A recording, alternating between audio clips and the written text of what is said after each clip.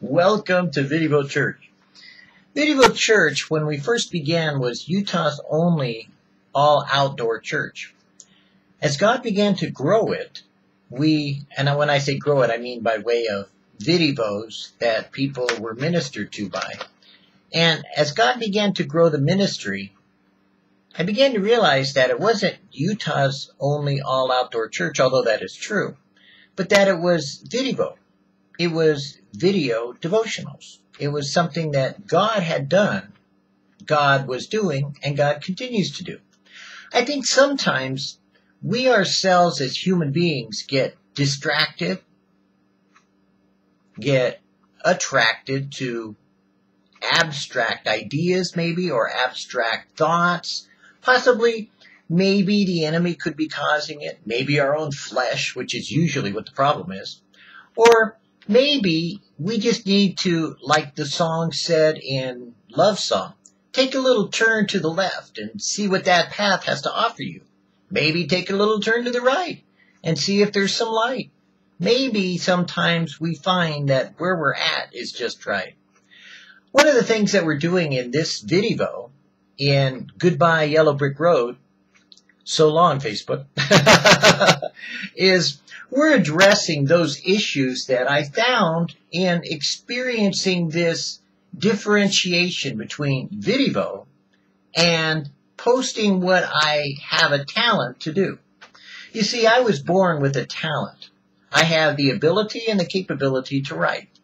Not only am I articulate in my verbiage with which I am able to communicate orally, but quite perfunctory, I'm able to write the same way that I speak. Of course, really, what that boils down to is I'm able to speak the way that I write. And in reality, it's very easy for me to write. I've written poetry all my life. I've written songs. I tried my hand at writing, a play, and I wrote one. I wrote a musical, and I wrote one. I did little things to see just what the limitations of my skill set were, but I never really used those in the ministry until Vidivo, and we came up with Wordivo.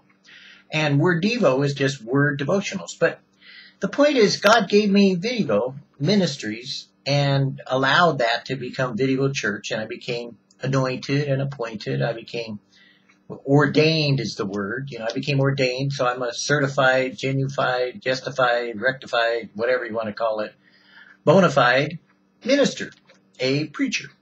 And that's what God called me, a preacher. Now, most of my life as a Christian, I've just been a servant. I've just been following Jesus and doing what I do. Telling people about Jesus when they were willing to listen. Helping churches like Calvary Chapels, or sometimes some others, like I ministered in an Assembly of God. I ministered in Catholic Church. I worked in Baptist, Foursquare. Trying to think. Quite a few different along the way. A couple of evangelical churches that were, you can't really put them in a box, so to speak. And so, I'm not really kind of stuck in one position until God called me a preacher. And when on that day that he called me preacher, I knew that, my days of servanthood were over, that I was a leader. And that as leadership, then I had a higher calling, more of a responsibility, but an integrity that I had to maintain within the boundaries of who I am as a sinner saved by grace. And that doesn't mean that I'm any more gifted or anointed or appointed than you are. It doesn't mean that I have any better skills or worse skills, or that somehow I'm extra special. Wow, look at him. He's got a beard. Isn't it weird? Look at my beard, but don't be scared. It's only a beard. From George Carlin days. If you don't know George Carlin, Google it. But I'm aware that some stare at my hair. In fact, to be fair, some really despair of my hair, but I don't care because they're not aware, nor are they fair. In fact, they say au contraire. But a head that is bare is really nowhere. So now that I've shared this affair of hair, I think I'll retire to my lair to use nair. Do you care? George Carlin, the hippy dippy weatherman. Some of us hippies, remember him from way back. But without the humor break, I noticed that Facebook had shifted and changed, and a lot of things were good for other ministers, and that possibly I may have been hindering them from doing the work they should be doing or were called to do. And in a lot of ways, maybe I prevented them from being judged for not doing the work they need to do. You see, wherever a Christian goes, he's salt. He is the preservative of that with which is around him. If you place your name or your fame or your shame, no matter how it portrays itself to be, say in some social media, then you influence that media. If you stand in a crowd, that crowd is sanctified. Doesn't mean they're saved, just means they're sanctified, set apart for God's purpose. If you find yourself, in a school or someplace, you're the one that God starts from to begin to shine outward to influence everyone around you.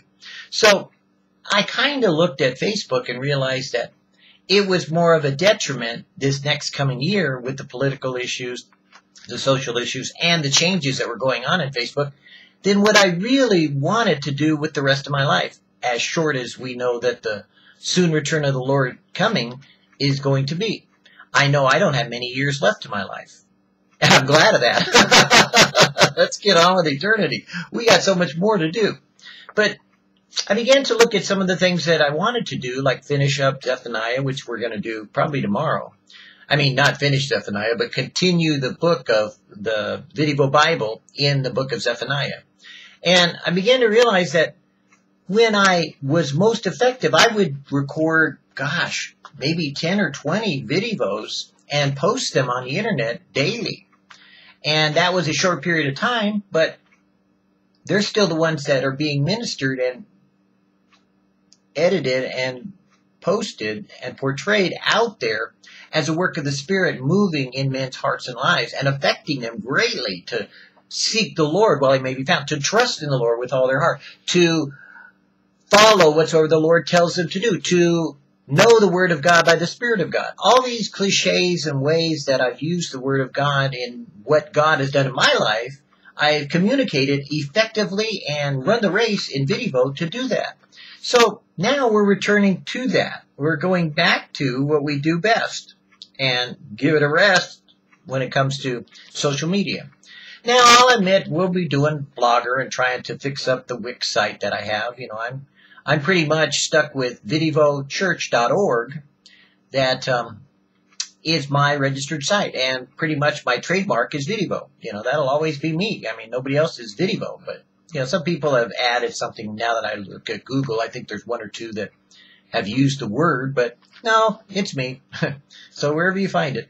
But I wanted to mention that also in saying goodbye Yellow Brick Road, or goodbye to the Yellow Brick Road, or so long Facebook, is anything you find Vidivo really is me, and I'm all over the internet. I mean, not just one Vidivo or one video site on YouTube, but I have probably 12 channels out there, at least, that I've recorded some videos there and, at different times used them to broaden the net, so to speak, that God had cast to touch souls and people's lives. Because at one time, the internet search engines, the SEOs, the systematic way that search engines operate or optimize or look at your page to find them, they weren't so effective in the old days. There weren't that many, or there were too many search engines and not enough standardization. So in order to get the word out, I opened up lots of sites, and sure enough, it worked. I would move up in the rankings on Google's search engine and other search engines, and pretty soon you could find me no matter where you went. Wherever you go, there I am, so to speak, from another Buckaroo Banzai and Adventures in the Something Zone. But now, being old, and I'm old, I'm turning to an age where in the winters are a little harder, than they used to be. I'm not working as hard outside as I used to, and it's taking more challenges to continue on in the web, and to do internet ministry, though I am a network engineer retired, not retired for monetary sake, but retired because I just quit being in those jobs. But the point is, it's been time now to just remember, recall, foretell, share, care, dare, and to be there in Video ministry to share the Word of God. The Word of God to the people of God, of the Son of God, Jesus. I know I skipped one somewhere in there. The Word of God to the people of God by the Spirit of God. No, the Word of God by the Spirit of God to the people of God, of the Son of God, Jesus. In other words, there's a process with which you read the Bible that it becomes the Word of God. It isn't the Word of God when you first read it or hear it. It has to become a part of your life in order for it to be the Word of God. And there's only one way that the Bible becomes the Word of God, and that's by the Spirit of God. And as many as are led by the Spirit of God, they are the sons of God. And I know I'm a son of God. I don't have a problem with that. Jesus spoke to me and speaks to me, and I've been relating that in video for a long time now. And if God doesn't speak to you, get rid of some of the crap that's in your life and get it out of your ears and your eyes and your nose and your mouth and start seeking the Lord. And you'll find out God will be found if you seek Him. But let's be honest. The majority of you, no. You're not seeking the Lord with all your heart, soul, mind, and strength, or even with your baby finger. You just want to be able to thumb it and find God. Well, that's why we put it out there. When it's time and you're in desperation, then you'll hear God speak. Till then, suck a thumb. I mean, that's the way it's working. So, pardon me, but, I frankly don't care if you go to hell. I care if you go to heaven. You see, if you go to hell, that was your choice working at it to get there. But I care if you get to heaven because I want you there. And I care that you learn to be so spiritually minded you're all earthly good and bring others with you. So that's why we're saying goodbye, Yellow Brick Road, because we're not living in the fantasy land of Facebook anymore. I mean, Facebook has a ministry, and I have the gifts of the Spirit to operate there. But there's a price to pay, and it's just something that I've looked at the cost and said, no, thank you. Hopefully, on the Mississippi River, we'll be able to record, 60 or so videos, and I'm hoping to record them as a Mississippi River preacher, which is kind of my new shtick. Hey, I got a new shtick going. But, that's still video ministry, still video church. So, I wanted to use this intro and this expo to kind of get you to let you know that I'm no longer going to be on Facebook. I'm no longer there. I don't care. It's like there is nothing that keeps me there. But, there's a interesting scripture that God has given that I like to read, especially when I can find it, that reminds me of where my priorities are, that helps me to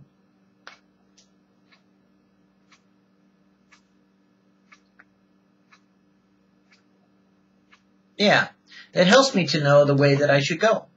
So I'm going to share with you my own, just flipping through Psalm 142 so that we have at least, some word in this for the leaving of Facebook and the shining forth of video and, christening of YouTube again so that we can get Zephaniah. I mean, I have so many different channels, or what do they call them? Topics on just this channel, Michael James Stone. I think that's what we're recording this one on.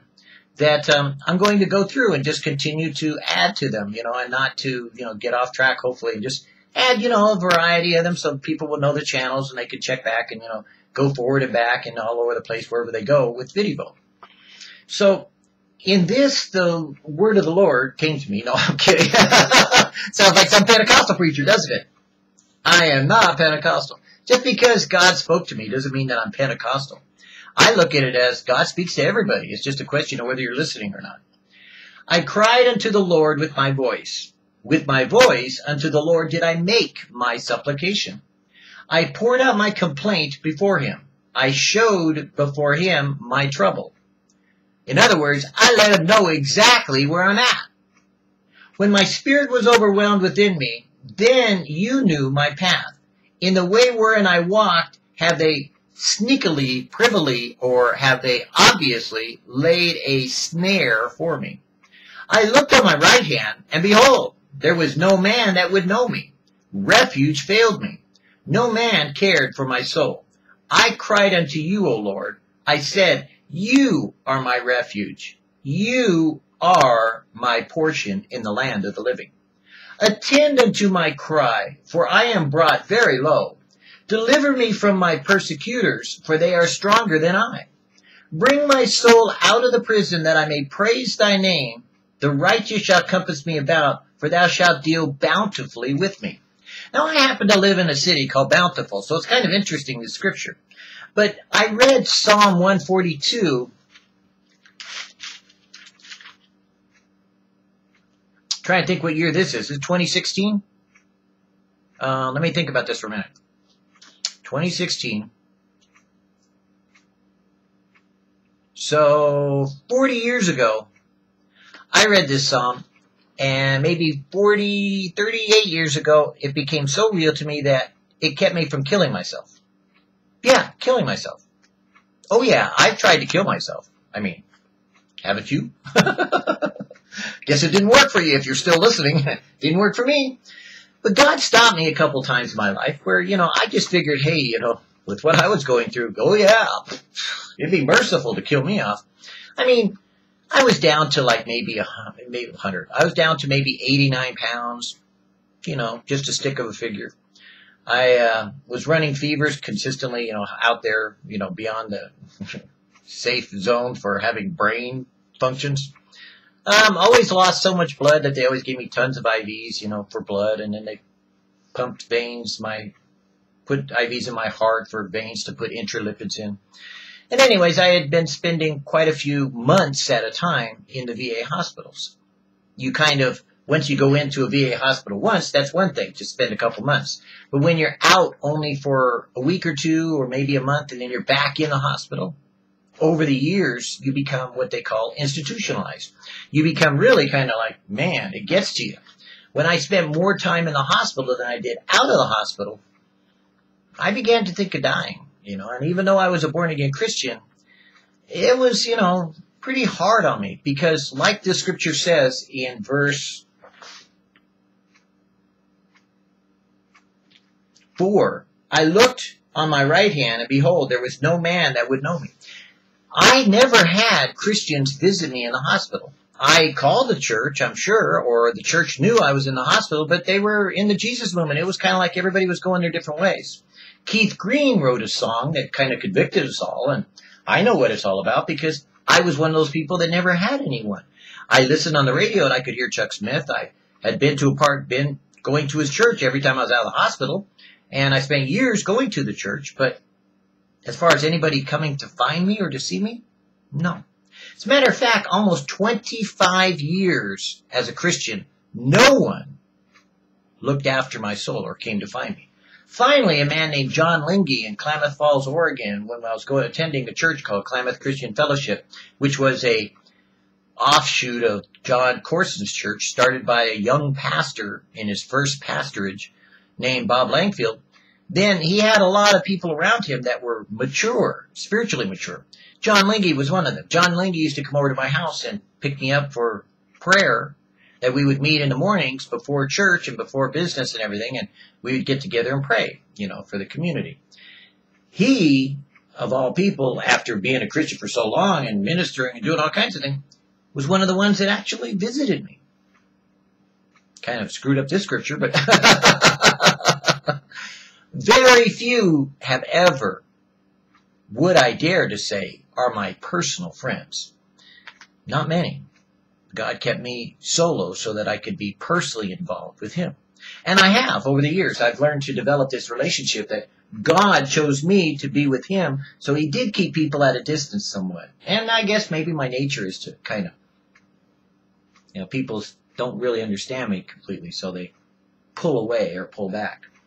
But that's what I wanted to share with you about Facebook, is that there are many people that always said to me certain things that, I don't hold against them, but they would say them and not do them. They would offer them and not follow through. They would be all kinds of things and yet not do what they said with their mouth they would do. That's probably why saying goodbye to the yellow brick road isn't hard for me. Because most people that are living a cyber life are fantasizing their Christianity.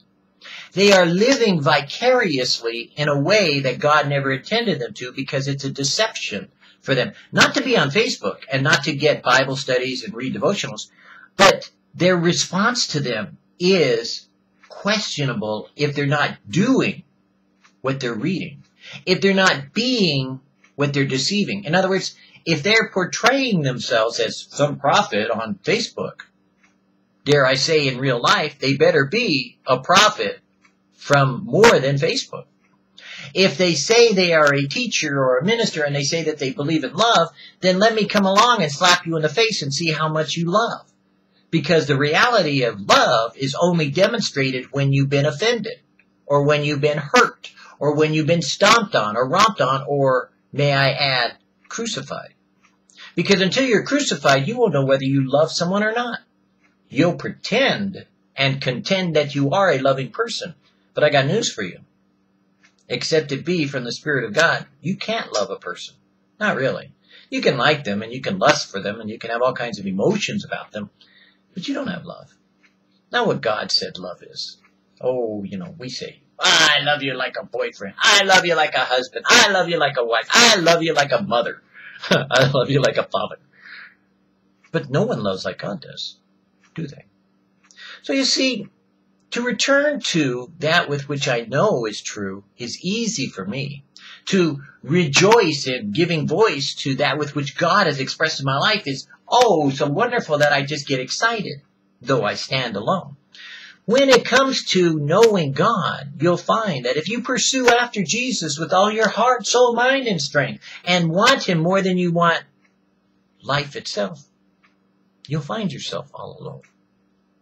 But on the day that Jesus makes up His crown, the day that Jesus says He would be found, the day that they know that the sky will start to fall, Jesus will give the call and bring you home.